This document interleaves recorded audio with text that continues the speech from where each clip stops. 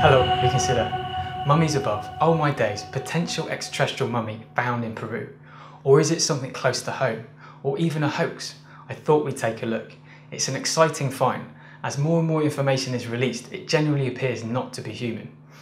The presentation of the mummy and its reporting is currently headed up by Gaia. They are an on-demand video service covering metaphysics, extraterrestrials, the mystery of space, yoga and meditation. They were alerted by Jamie Maussan, a well-known Mexican journalist. Maussan stumbled across videos on YouTube detailing discoveries in Peru of large mummified three-fingered hands near the Nazca Lines. This sparked Maussan's interest and led to findings of fully intact mummified humanoids near the Nazca Lines. So far we've only seen the largest mummy. The Nazca Lines in Peru are a mysterious series of huge geoglyphs in the Nazca Desert, Peru. The forms vary from lines, geometric shapes, and animals such as birds, fish, llamas, and jaguars. Maussan contacted Gaia to present his findings. Shortly after, with a team of scientists, Gaia travelled over to Lima in Peru. The team included a forensic expert, biologist, surgeon, and radiologist. The scientific results are being released incrementally in various short 7 to 10 minute videos. The videos are behind a paywall, so to watch you need to subscribe to Gaia.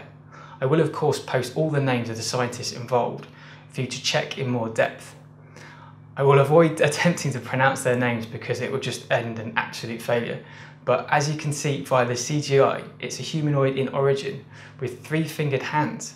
The skull also appears very different to our own. The tests are ongoing. So far they've taken X-rays, CAT scans, carbon dating and DNA samples. The samples have been sent to 5 different countries for analysis. The carbon dating points towards the mummification process happening around 245 to 410 AD. The CAT scan further confirms that it is unlikely the mummy's bone structure has been tampered with in any way. In essence, it shows no evidence of this being faked through human intervention. The texture does look like plaster of Paris, like a type of casting, but apparently the white, grey, dusty appearance is typical with other mummies of this age. Commonly, the mummification process, organs tend to be removed, but this specimen, the organs remain and were never extracted. Although through chemical analysis they discovered the embalming substance to preserve the mummy has many similarities with what was used in ancient Egypt. The skull composition is very different to humans. The mummy's skull is constituted by one complete bone, whereas human skulls, bone pieces are fused together. It was further revealed that the mummy is actually female. They have decided to name her Marie. Strangely, the area in which the mummy was found, they also discovered petroglyphs, illustrations carved into the rock, detailing three-fingered beings. One of the researchers was saying that if the results are conclusive, then anthropology, paleontology, and natural history potentially need to be rewritten.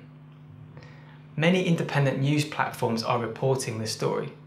There has been wide discrediting of this finding, predominantly in the tabloid media, but they persistently failed to detail any of the research.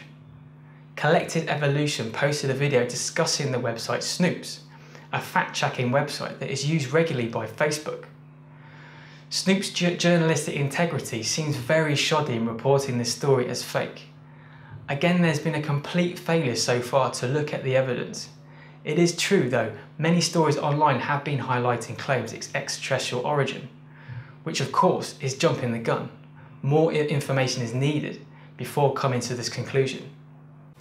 Questions have also arisen over Jamie Maussan. According to various websites, he has been involved in a few dubious areas of research with little solid evidence of his claims. But on the other hand, with rigorous science behind it, maybe his involvement is inconsequential. This has been Reconsider. Bye bye.